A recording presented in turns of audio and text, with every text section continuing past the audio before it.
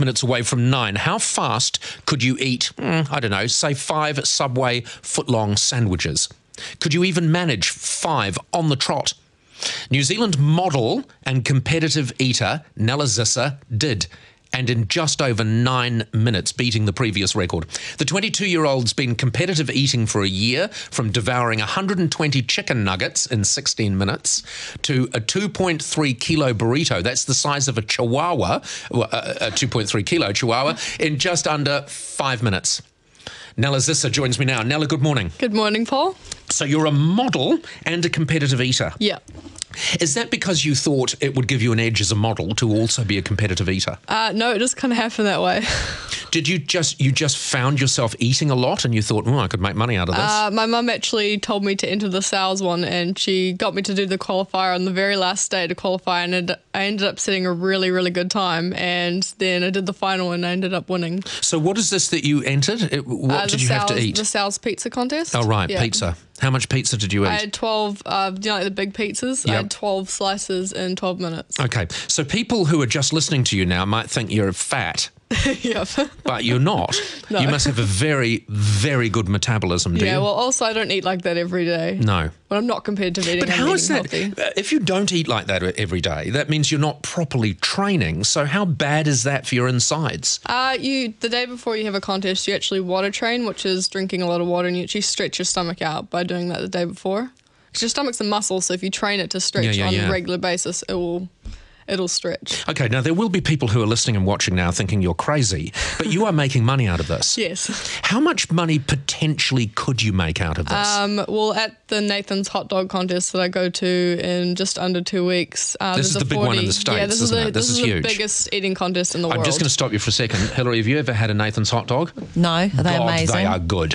God, they are good.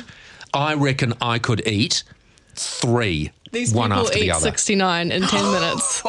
So is there like a category for quite slim young New Zealand models? No. Or are you up there with the other people? It's a men's category and a women's category. Like in New Zealand, everyone's together, but overseas in America, they've got more people, so they can do a men's and a women's. So how many Nathan's hot dogs would you have to eat on the trot? I'm going to aim for 30 or 40, depending on... In what time frame? In 10 minutes.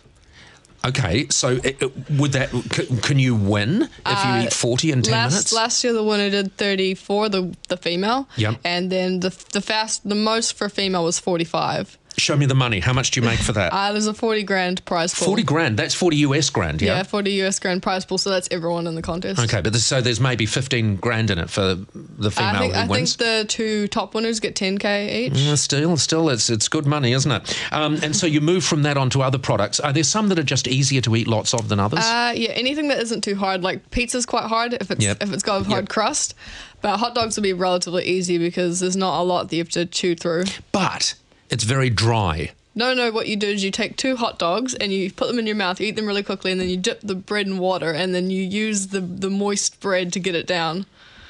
There's All a the strategy. winners do that. There is a strategy involved. That's how I'm going to eat my hot dogs from now on, even just eating one. Can I have a glass of water with that, please? How about chicken nuggets? Because I would have thought, because the thing about chicken nuggets, a couple of things. One, they're bite-sized. And 2, they've pretty much already been eaten, haven't they, your chicken nugget? It's like sort of sick battered.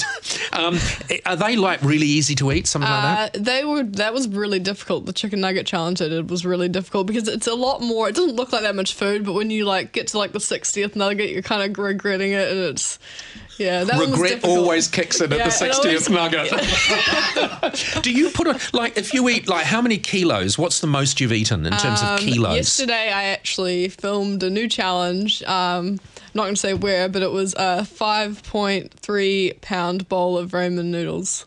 And so you just, all of a sudden, your weight increases by 5.3 pounds. But you know, it goes away the next day or two. What do you, when you say it goes away in the next day or two, do you literally spend the next day or two on the toilet? No, you don't. You don't spend the day on the toilet. You just have to go more often. Yeah. As your body metabolizes it. Yeah.